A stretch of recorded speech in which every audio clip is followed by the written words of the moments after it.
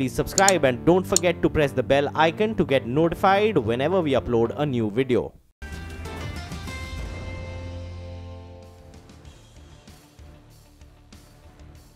Hi, welcome back to the show. Adlabs Entertainment's Q3 earnings were quite lackluster despite this being a seasonally strong quarter. The revenue growth was just about 4.5% this time. Dhimant Bakshi, the CEO of Adlabs Entertainment, joins us now to talk about that. Dhimant, thanks so much for joining us on the show. It was, an okay set of numbers, 4.5% revenue growth.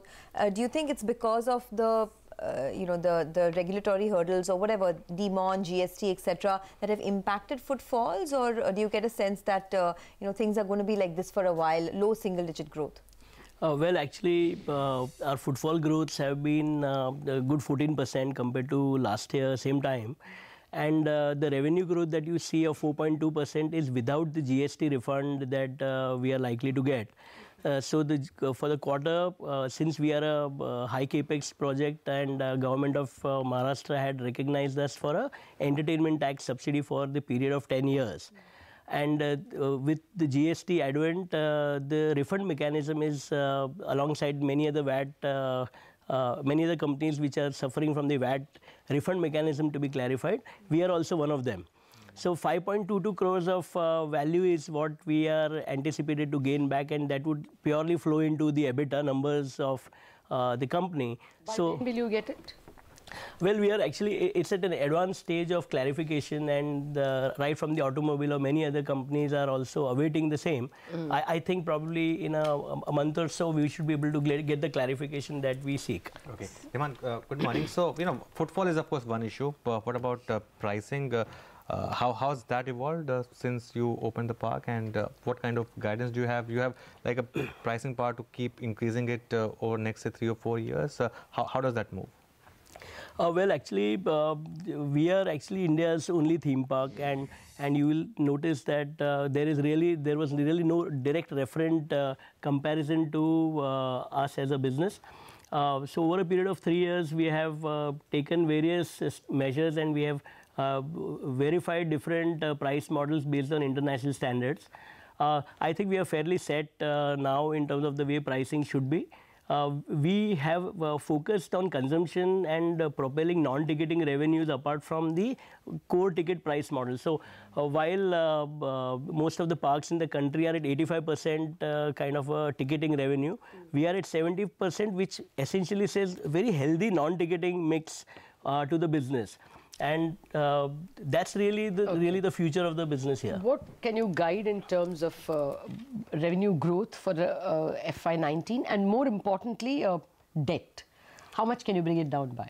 Right. So the good news really is that we have already signed 2 term sheets, and we are expected to reduce debt by 35%. The number in probably in next 1 to 2 months we should have clarified the entire. So it will come down to, it's now at 750 crore.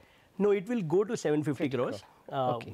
Currently, we are at 1,070. Okay, we'll leave it at that. Thank you so much for joining us and giving us a quick update. That's the word coming in from Adlabs Entertainment. But moving on, real estate company Soba saw a good quarter on a year-on-year basis due to a base effect, but sequentially it was a flat quarter. JC Sharma, the Vice Chairman and MD of Soba, joins in now to talk about that.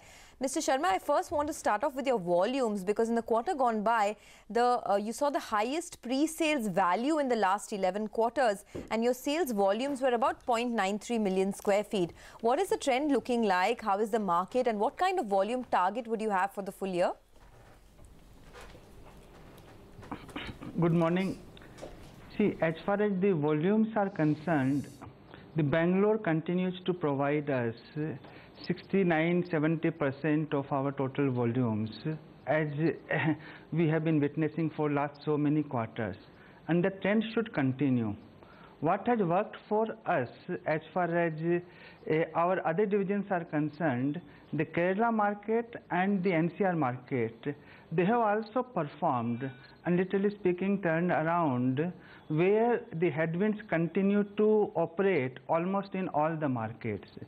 And we believe that going forward, all these markets should continue to do well, which means that we can expect double-digit growth in our volumes and value for next few quarters as we move ahead. Okay. Any guidance for this quarter itself? We believe that whenever we give guidance, it doesn't work out. And we also communicate that headwinds continue to be there in our sector. Under that environment, the positive things remain that we are going to launch many more new projects in almost all our markets. Okay. So the volume should be picking up as we move forward. Okay. But no point in a tough environment to give some kind of guidance and then to explain. Mr. Sharma, good morning. So these new launches that you have, what kind of net realizations would you make on these launches? See, again, Bangalore will continue to dominate in the new launches. Then in the Kerala market also 3-4 new launches are being planned. In the NCR market also a couple of launches are being planned. In Pune market also, in Chennai market also 2-3 launches are being planned. So we believe that next few quarters will be good launches, and that should have a positive impact as far as our sales volumes are concerned. Realizations have fallen, isn't it? Just a bit, not a great deal. But basically, per square foot realizations have fallen. Will that hold even in fourth quarter? No, I think that's not true.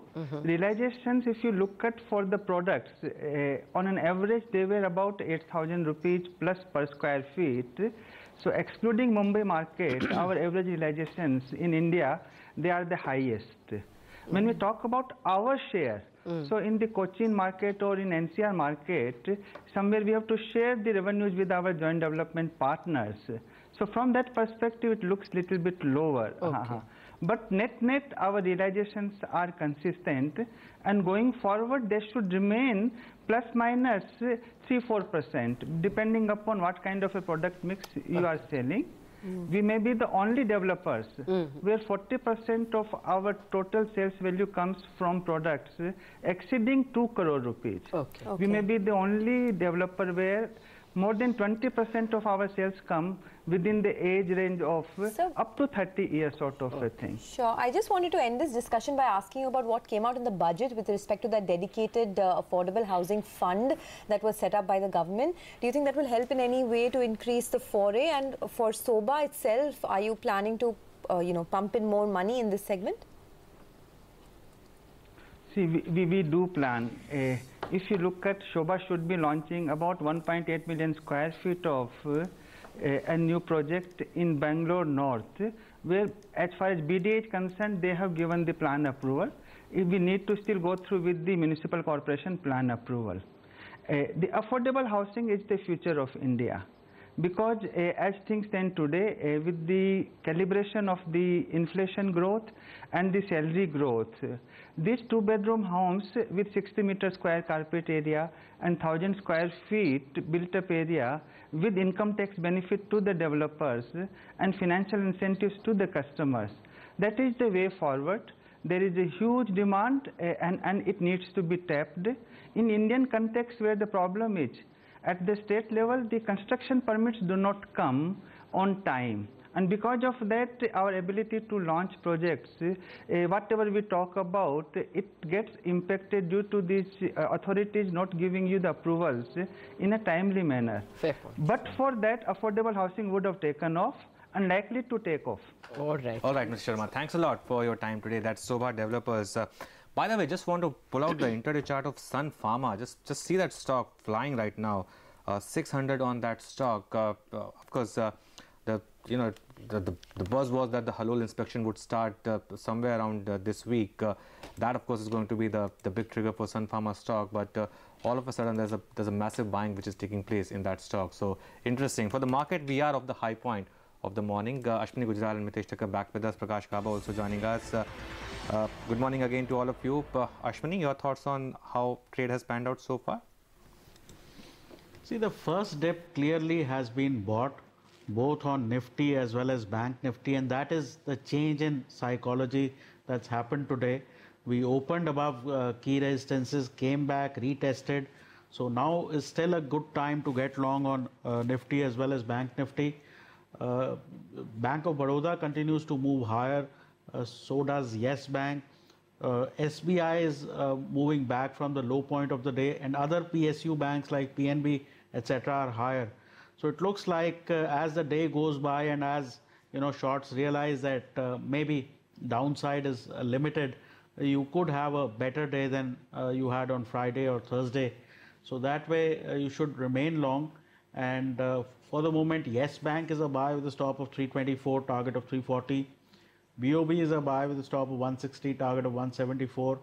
And CAT is a buy with a stop of 1590, target of 1650. But Ashwini, the first high also got sold into. That's not technically significant? See, obviously, both the bulls and the bears will try to see what is holding on. The high got sold off, but you didn't start making a fresh low. So if I sold at the high, right now I'm a little jittery because the market hasn't gone down all that much. And that way, maybe I'll cover my shorts and the market will move higher. So at lows there was buying, at highs there was selling, but the sell-off wasn't big. And plus today, the global support is also missing. So today is that kind of day where, a short covering rally can be constructed. Okay. Mitesh Thakkar and Prakash Gabar also with us. Prakash, let me start with you. The mid-caps are doing pretty well, up more than 1.5%. Any thoughts on that and any stocks to track now? I like two stocks basically. I would say that Bank of Baroda has already achieved its target, enhanced the target to around 174. Very good chance that Bank of Baroda is climbing up to levels 74. Stop below 158 or maybe 159 should be fine. I like from the mainland stocks, Hero Motors. That looks good. Seen a good base formation here. Very good chance we can see a climb to around 3650. Stop below 3530. Okay. Mitesh, you were also playing the same ranges. At the moment, do you have a Nifty trade or will it only be stocks trades? No, I think, Lata, at this moment, especially that we've got some kind of a dip, I think these are good levels to enter Nifty. Keep the stop below 10,480 or just, 5 points below that on the cash level, spot level. And I think 10,575, 80 would be a target for tomorrow. The stock calls that I have, Balkrishna Industries, buy with a stop at 1139, targets of 1200. And Rolta, it goes with the disclaimer that I have positions in the stock. It's in my portfolio. Buy with a stop at 69, look for targets of 85.